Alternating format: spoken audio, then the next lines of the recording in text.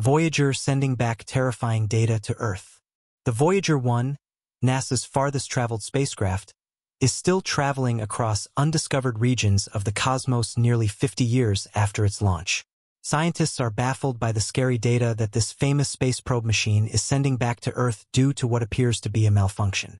Join us as we talk about the odd data that the Voyager has been transmitting back to Earth during its source space exploration journey.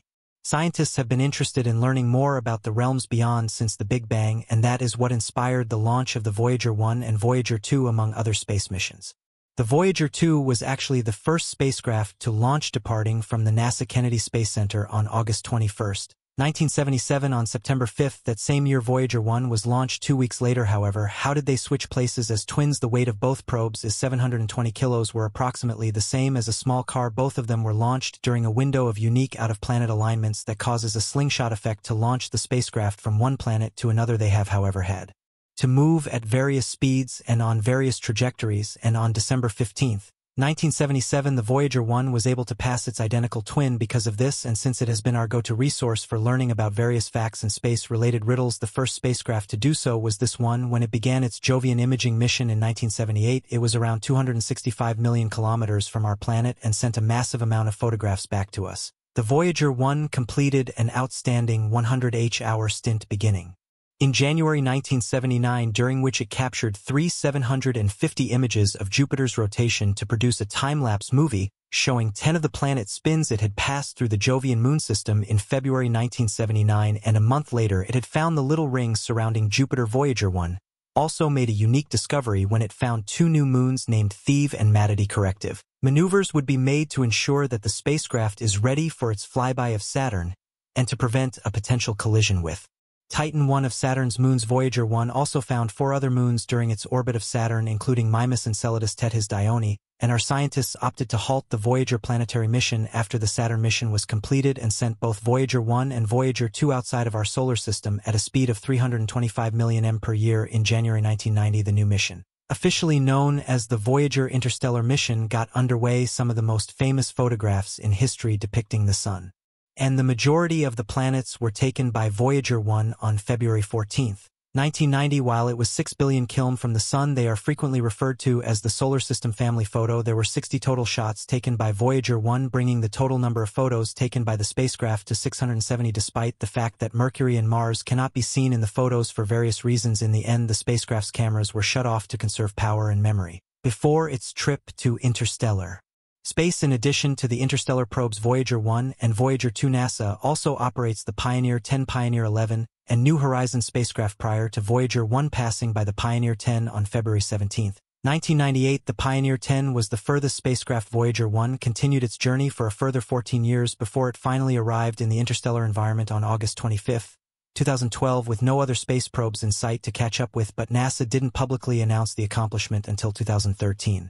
Let's go to November of 2018. Both space probes have officially left the solar system when Voyager 2 crossed the Heliops and entered the interstellar medium. Voyager 1 is thought to be 145 billion m or 1550 from Earth. It has continued to provide us with important information that no other space probe missions have been able to divulge since it entered the undiscovered territory. Beyond our solar system, the spaceship has spent the majority of its 45-year trip in space in good health. However, in recent times, experts have found some odd anomalies in its performance. Voyager 1 is currently transmitting enigmatic signals back to Earth, giving the impression that it is unsure of its location coordinates. There is a scary twist to the issue, though. Normally scientists have pre-programmed Voyager to go into safe mode or sound an alarm in the event that it becomes lost in space, but up until this point it hasn't. Additionally, its antenna, which transmits data back to Earth, appears to be in great working order. However, the data it has recently been transmitting is suspicious. The Interstellar Explorer is functioning regularly, taking instructions from Earth and carrying them out, as well as collecting and transmitting scientific data. However, readouts from the probe's articulation and control system do not accurately reflect what is taking place within. According to a NASA official statement, what exactly is happening on board then every spacecraft that is headed towards interstellar space, including the Voyager 1 and 2, has a special 12 inches diameter gold-plated disc that is loaded with audio and video messages as a backup in case an alien species discovers the ship. 35 Earth noises, 115 life photos, 90 minutes of Western music and greetings from former U.S. President Jimmy Carter and former UN Secretary General Kurt Waldheim are just a few of the contents on the space DVD. Additionally, they are recorded in 55 different languages, so if it was taken over by aliens, they would presumably be attempting to decode the signals. Thoughts that the spaceship is currently under the direction of aliens have been quickly refuted by scientists. Voyager's ability to function depends heavily on the AC's attitude and articulation control mechanism. For starters, it always maintains its antenna aimed at Earth, so that scientists can correctly receive data. Additionally, it controls how the spaceship is oriented. Engineers, keeping an eye on the situations, now feel that the AX is functioning as it should, which just adds to the enigma we already face. Additionally, none of the safety features designed to shield the spacecraft from danger have been activated, according to Susan D., project manager for Voyager 1 and 2. A mystery like this is par for the course at this point in the Voyager mission. The spacecraft are both about 45 years old, which is much older than what was envisaged in the mission plan. Susan D. also acknowledges that the spacecraft's engineering crew will encounter some significant difficulties in resolving the problem with Voyager 1 because of the distance between us and the space probe. The challenges are formidable, largely due to the spacecraft being approximately 145 billion miles away from Earth. This immense distance introduces several complications that the team must navigate carefully. A rescue operation is nearly impossible given the current technological and logistical constraints. Voyager 1 is far beyond the reach of any spacecraft or repair mission that we could feasibly send. The spacecraft's incredible journey has taken it into the outermost regions of our solar system and beyond into interstellar space, where it continues to travel further away from us each day. Messages received from Earth at the speed of light take almost 21 hours to reach Voyager 1's current location. This means that any command or instruction sent by the engineering team requires a significant amount of time to be received by the spacecraft. This delay poses a substantial challenge for real-time problem-solving and troubleshooting. Furthermore, once Voyager 1 processes the command, any response or data it sends back to Earth will take another 21 hours to return. This implies that two-way communication between Earth and the spacecraft takes an average of 2 days. Such a delay makes it exceptionally difficult to implement quick fixes or iterative troubleshooting processes, which are often necessary when dealing with complex technical issues. The engineering team must meticulously plan and execute each command, anticipating various scenarios and potential outcomes. Unlike missions closer to Earth, where engineers can swiftly send and receive commands, the long communication delay necessitates a more strategic and patient approach. Each instruction must be carefully crafted to address the known issues without causing additional problems, considering the lengthy time it will take to confirm whether the command had the desired effect. The significant communication delay also means that the engineering team has limited opportunities to interact with the spacecraft. Every command sent must be effective and precise, leaving little room for error. This necessitates extensive testing and validation of commands on Earth before they are transmitted to Voyager 1. In addition to these logistical challenges, the spacecraft itself is over 4 decades old, having been launched in 1977. The technology on board, although state-of-the-art at the time, is now considered ancient by modern standards. The engineering team must work with equipment and systems that were designed and built in the 1970s, which adds another layer of complexity to the problem-solving process. The harsh environment of space also takes a toll on the spacecraft systems. Voyager 1 has been exposed to cosmic radiation, extreme temperatures, and micrometeoroids. Certainly, here's an additional 1,000 words. For over 45 years, these factors contribute to the wear and degradation of its components, making it even more challenging to maintain and repair. Despite these hurdles, the engineering team remains dedicated to resolving the current issues. They are exploring various hypotheses about what might be causing the anomalies and testing potential solutions through simulations on Earth. This careful, methodical approach is essential given the stakes involved. Any incorrect command could potentially worsen the situation or lead to a loss of communication with the spacecraft. The team is also leveraging the redundancy built into Voyager 1 systems. Like many space missions, Voyager 1 was designed with backup systems to increase its resilience to failures. The engineering team may be able to switch to these backup systems or reconfigure existing components to bypass the problematic parts. NASA said in another statement that until the cause of the problem is better understood, the team cannot predict how long the spacecraft will be able to gather and transmit science data. Nonetheless, Susan D. and the engineering team are certain that the problem will be solved. If it's something that can be fixed with the axe, which controls the spacecraft's orientation and articulation, would still make it hard to believe there was a situation to deal with. Issues that we already face have been quickly refuted by scientists. Voyager's ability to function depends heavily on the axe's attitude and articulation control.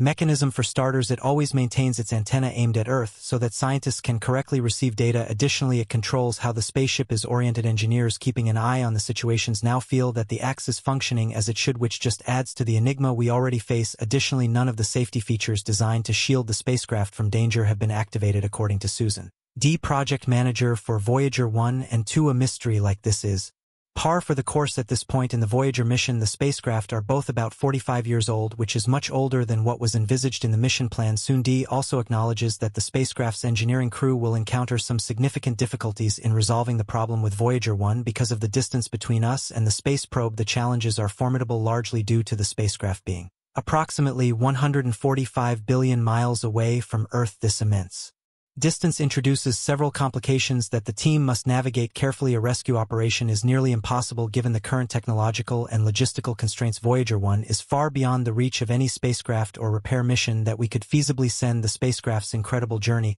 has taken it into the outermost regions of our solar system and beyond into interstellar space, where it continues to travel further away from us each day. Messages received from Earth at the speed of light take almost 21 hours to reach Voyager 1's current location. This means that any command or instruction sent by the engineering team requires a significant amount of time to be received by the spacecraft. This delay poses a substantial challenge for real-time problem-solving and troubleshooting. Furthermore, once Voyager 1 processes the command, any response or data it sends back to Earth will take another 21 hours to return. This implies that two-way communication between Earth and the spacecraft takes an average of 2 days. Such a delay makes it exceptionally difficult to implement quick fixes or iterative troubleshooting processes, which are often necessary when dealing with complex technical issues. The engineering team must meticulously plan and execute each command, anticipating various scenarios and potential outcomes. Unlike missions closer to Earth, where engineers can swiftly send and receive commands, the long communication delay